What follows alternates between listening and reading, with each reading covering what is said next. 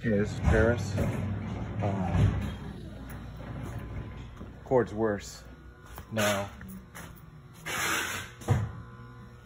than when it was returned. So initially, brand new cover. They already got debris jammed in it. Shows that they're not vacuuming. And I'm gonna turn it on. Back only.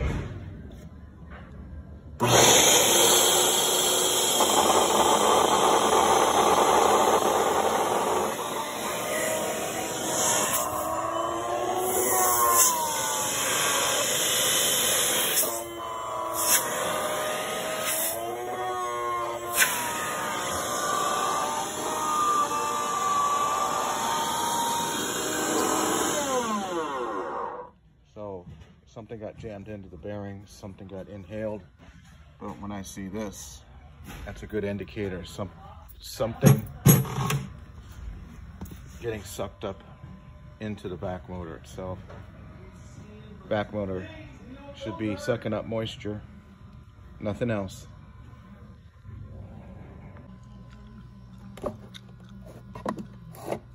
Okay, additional video of the back motor, and I already see debris. It's already been sucked in.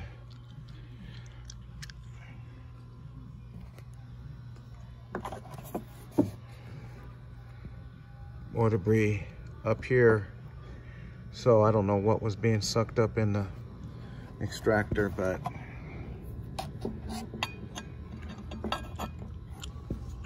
I already see another piece of debris that's been running around in there.